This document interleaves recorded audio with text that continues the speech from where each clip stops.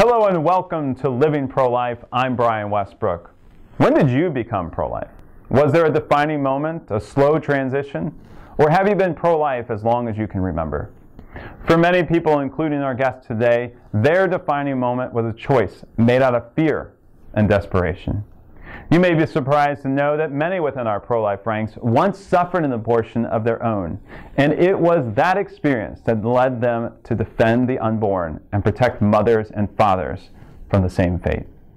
Nearly 1 million babies lose their lives to abortion each year in the United States, and sadly 1/4 of all women in our country will have an abortion in their lifetime. You likely have heard these numbers before, but behind each number is both a mother and a father. A woman whose life will be changed forever, and a man who's normally pushed to the sideline and told that he doesn't matter. These men and women are all around us. They are at the supermarket when we pick up our groceries. They're at the Little League game. They're in our PTA meetings, and yes, in our churches. For those who have suffered an abortion in their past and have found healing, these individuals are our greatest advocates. They can share their stories of the pain, regret, and long-term effects of an abortion in their lives. We must pray for and support those who have had an abortion and not alienate them like the abortion industry has. My guest today, Connie Eller, has gone through this trauma herself and has been active in the pro-life movement as a result. Connie doesn't fit the stereotype of a pro-lifer, and she would be the first to say that it takes everyone to change our culture and bring an end to abortion. Connie has spent many years working at a maternity home, putting her pro-life convictions into action, and spreads the pro-life message in communities not normally reached by typical outreach efforts. Let us now welcome Connie Eller. This is Living Pro-Life.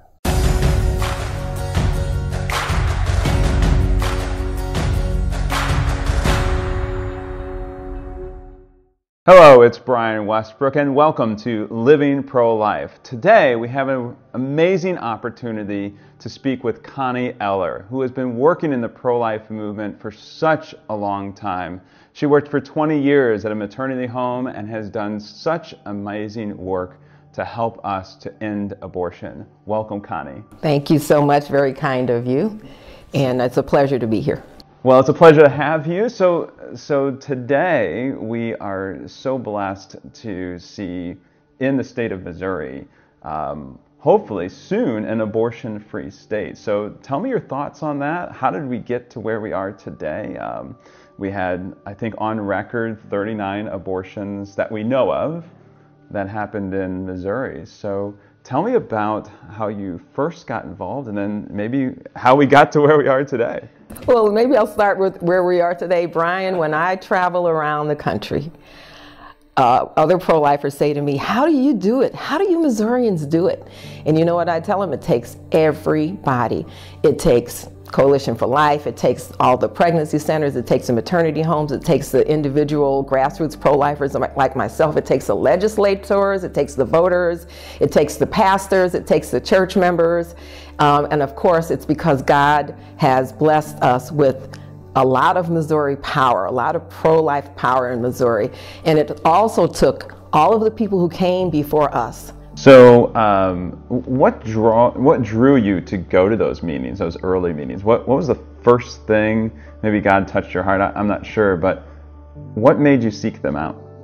Well, it goes even further back, okay? Unfortunately, when I was a teenager in the state of New York, where you didn't even have to tell your parents that you were considering abortion, well, I considered abortion, was sold an abortion by adults. I was a minor, keep that in mind, and I was able to lie to my best friend for the money and go have this abortion without my parents knowing.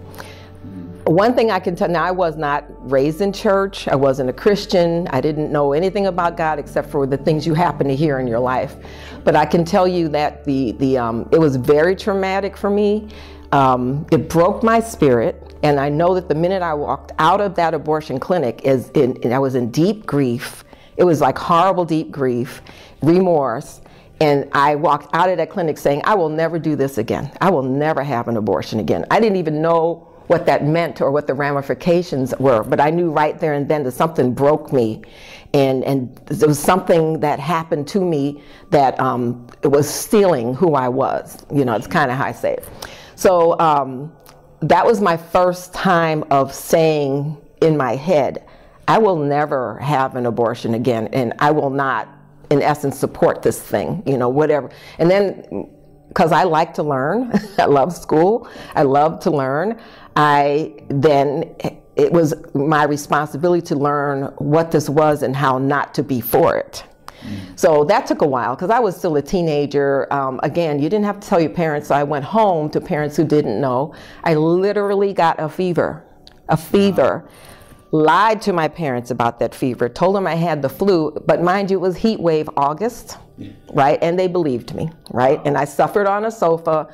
But so that's the beginning of knowing that I will never be for abortion, whatever abortion just was, because it just hurt me. Okay. So a lot of people say that the pro-life movement is only for old white men.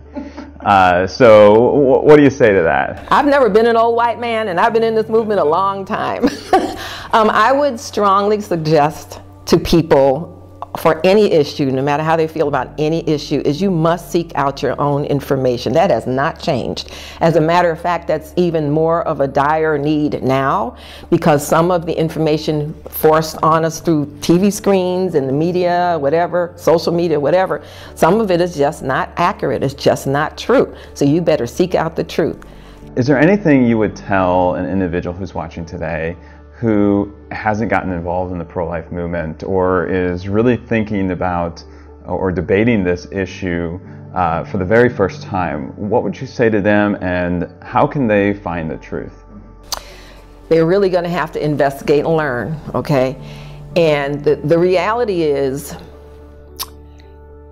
our common sense would tell us that if you're a human being and you're pregnant with a human being, okay? Our common sense would tell us that. Our common sense would tell us that the human being inside of a pregnant woman's body is not her body. You know, could have a different blood type. You know, she's female, the unborn baby could be male, obviously not her body. Common sense. Unfortunately, there's so many confusing voices out there and deception. There's so much deception out there that you have to plow through that. So I am asking anybody listening today to reconsider. If you're not pro-life, consider the importance of being pro-life. Consider the importance of trying to at least inform other people you know to prevent abortions, okay? Because every abortion kills an unborn baby, an unborn human baby. For those that are adamantly against pro-life, like they're all in for abortion, I would strongly say to them, then you have to look inside of you for why you treasure destruction so much.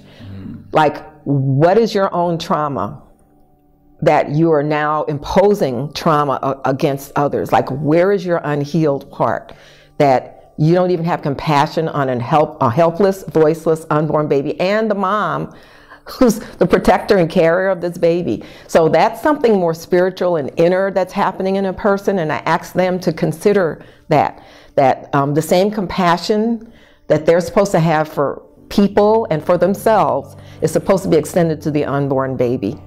And for those that may be angry at the women who have had abortions, because there are people like that, they're just angry at that, they got to let that go, because again, that's not the only sin out here. They've got their own sin with their own name on it. So Jesus forgives and heals her. He forgives and heals you too. You know? I would strongly suggest anybody who's in the pro-life movement but not sure what to do or how to proceed or where to step in at, just step in. Yeah. Call Brian. Just step in. I mean, look, we're spoiled here in Missouri. Abortion is the losing side. And God doesn't want any souls lost. He doesn't want any souls lost. Why are you going to be on the losing side? Get on the winning side. Life is winning. Life is right. God is the giver of life. Get on God's side, and then you know what? He'll help you figure out where you belong in this pro-life movement. Right. Well, thank you very much, Connie. Thank you. I appreciate your time. It's always an incredible opportunity to hang out with pleasure. You and chat. So, again, thank you. Thank you very much. Thanks for watching our video, and the simplest way for you to save even more lives is to share this video with your friends. And then make sure to like, comment, and subscribe. God bless you.